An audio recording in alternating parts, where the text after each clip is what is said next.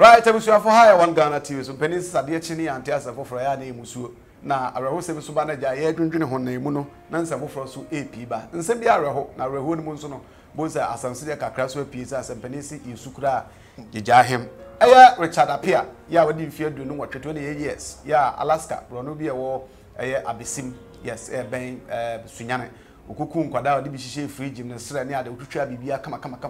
de hye fridge mu no wadi nsem bia sa abetudwa abrante chiri mu o kire se wono de odemu amanfo bo sudete se nkofo ma no de nipa bonni na de no de nya hokwa ro dwene ope fried rice yes fried rice kama pa de ya to ebo ase a kire kama okwadumu abako ye na pia yes papa na ne akoko se bia so na odi tu ne siase oso wonni hwe mo bi bibia ba wonpe just a fried rice nkwa na ope na branti aka nse bebebe mu no no sa ase ade man e kan no ma ko siase kum nipa no ene se okum krama tuntum o siase kum kraman na ba ko ye tuntum oku krama no wie no afa anya hweniti no na jode bom pusu no fifi mu a fa wie no na tisi enipa kumu so ye nkorenkotie nsam a source bi ni daily guide asemi wo daily guide ho na abrantie de nsam no enyina akotudwa o say source has told daily guide that since coming into police custody Apia has only insisted on eating fried rice with chicken and will eat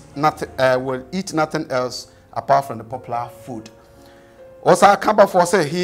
he is said to have given some informations about that might have motivated him to perpetrate the heinous crime and reportedly told investigators that he started killing dogs before switching to the killing of human beings. According to the police, he killed at least 2 boys aged between 13 and then 15 years. Their names were given as Louis Agyapong, believed to be the family member of the suspect, and Stephen Sapon, 15, whose body was dismembered by the accused person. If you see who, Oba a former one so who might be attached, and also Apia told the investigators that something urged him to kill black dog, which he did. He informed the police he only ate the head of the dog after killing it, and the source said there is evidence to show that he really killed a black dog first before he turned to the people he killed. Yes, that's something he is claiming influenced him to commit the heinous crimes. We do not know. The police do not dwell on spiritual or spirit to do investigations. According to the source, 1 week after killing the dog, he told the investigators that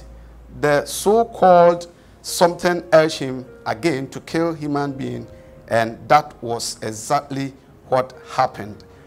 When the man for be so cast up a na dream can kakra, until nam used to David Massa, will be an dream that who say I can am their free the Nipanam de Yan Fanco shed Dambia, and also so the appear the source said Apia does not appear to be mentally sound, a claim many people did not support. There is an evidence to show that Richard Apia had psychological problem, saying some time ago he visited the hospital for psychiatry examination. The source said, adding, there was evidence that he was taken to the hospital. If you like, you can check the hospital here in Sunyane to verify. And also, according to the source, the police has requested for the psychiatric evaluation for the suspect, and it was being done at the psychiatry hospital in Accra as part of the investigations. That's a series of everybody in our fan. I have Blantier Richard Apia. Yeah, to say, or no working for Madibia fridge my channel. You know, so open a fried rice, a coconut guswani at the end of the kind of say, or see the man who could at the end and say. Na ayena se won kum kraman o sha ase kum kraman yes na no kraman tuntum bi twam na yes Apia go and kill the dog ampa kum kraman no kum kraman wi no afa anya hwe e na odi niti no de niti no bompu so sele mekan no the boom push we are feeding free hokono na se bibi at the corner na ehye nso nku krama no a no e sa ahye ne se adan na wetumi agradu chef nkrama kumu a ontin si pa so hwe so betumi a na ma o hye ase a eno so ye ne mu no na manfo bi kire se papa no adwum bi enka no na nso no sauce yi kire se apia so se da bi na adwum ka no isa se mre bi kire no ko hospital ye kire se police for kran so ebisa se emfa nkrata kire se apia na adwum ka no embra sa se me nyina na kire se ye betra so ne adwendwen ho se papa na adwum ka na mpa tie de ka se nya yi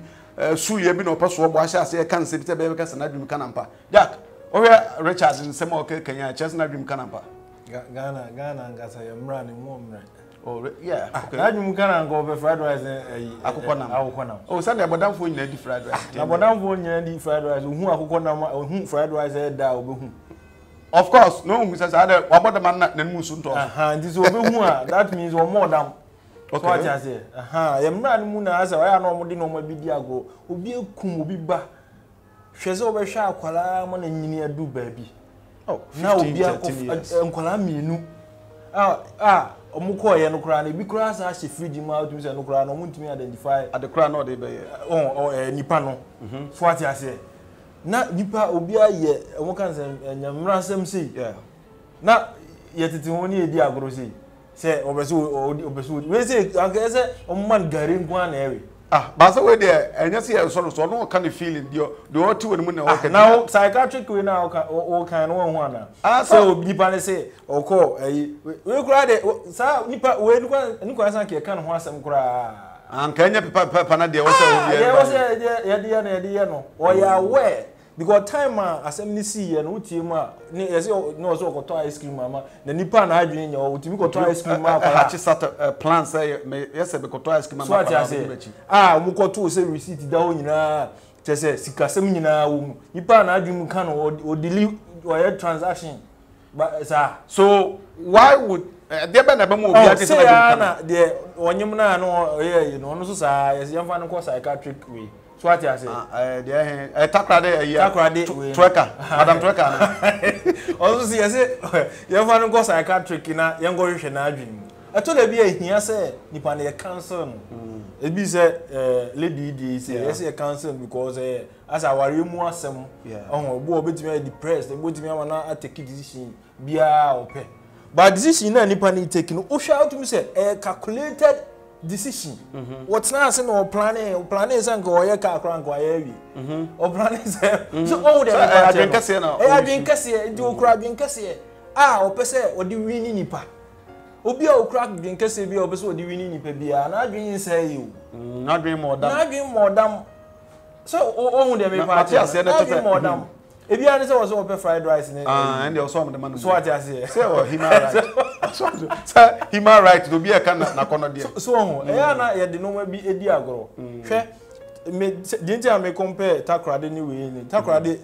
lady na issue no o say nipa kum ni mu de ba wo hwe ha ma o de akose egusua no enimguase a o de akose duabo nyina ye den ebe mu so what you say ono a police fo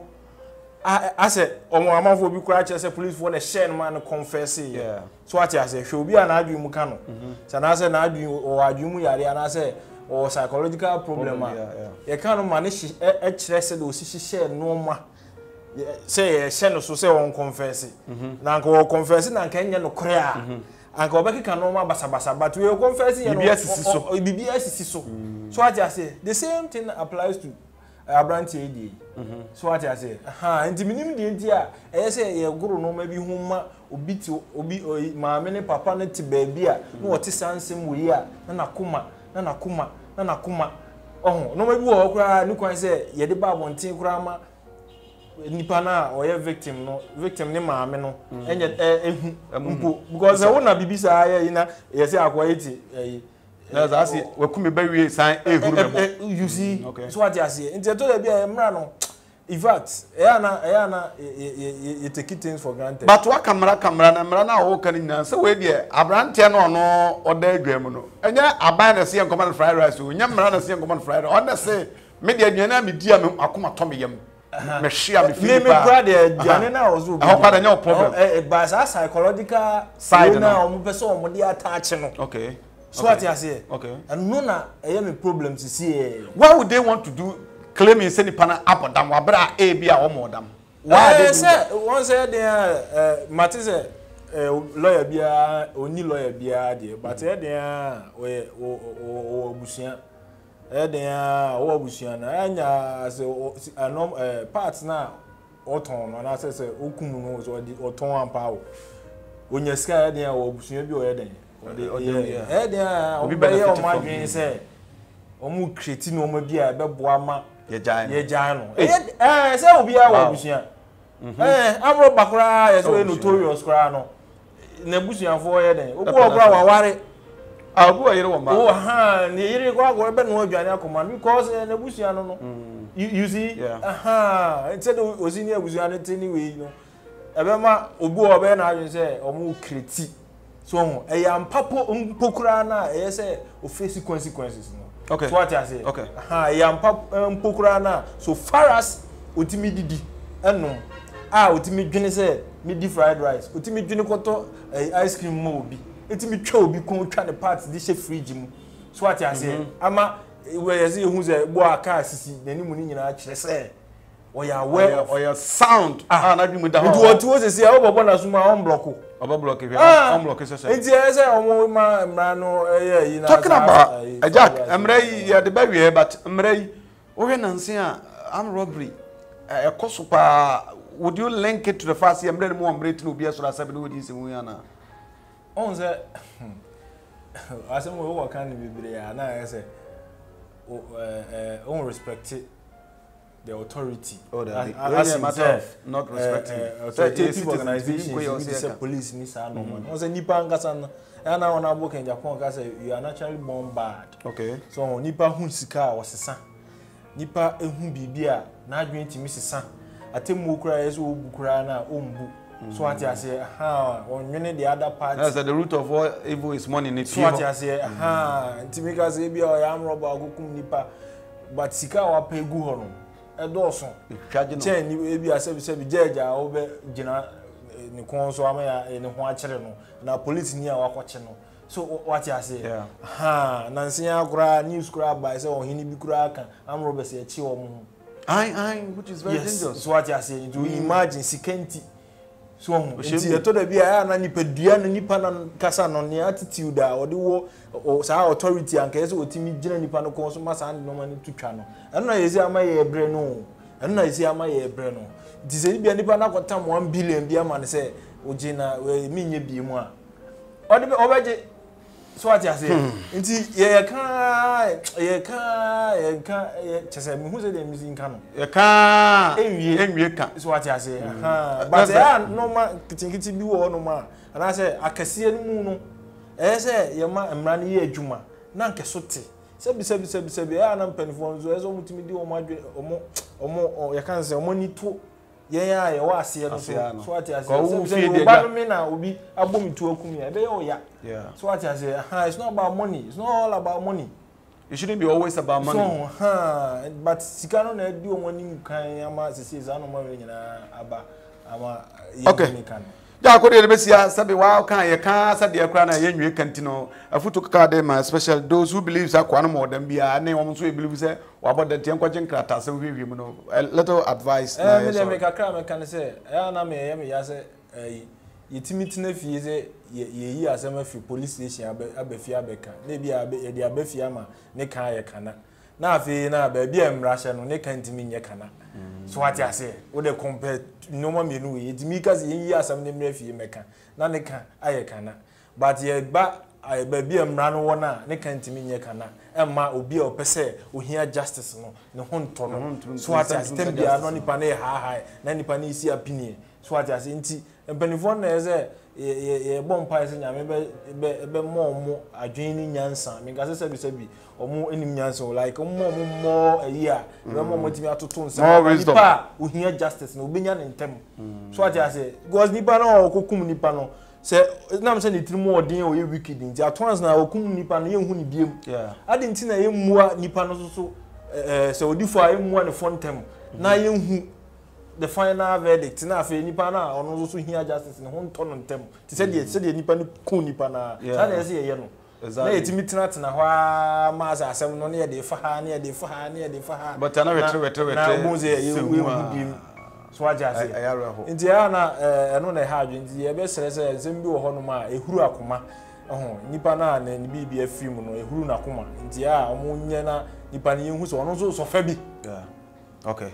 all right yen hwe se nipa no so fa bi say bible kwase do scan no wo sekan no nti yen ko ba se obi akum obi ba na osa akodem se mihia fried rice ya akokọ nam da so inya se wa wekrama tituntum akrama tuntum ti mo no atoso nti no yen sa amara akokọ nam na ready a atun se ano den one Ghana TV so media na Kofi Agye skapa enkoman ketingeti se ayara hosam at the same time adusua de bebrebe ene wo am gise wasua bi na onso be pushi ama nkofo enya bia hwe na aban ni aba so no we need to sit up and then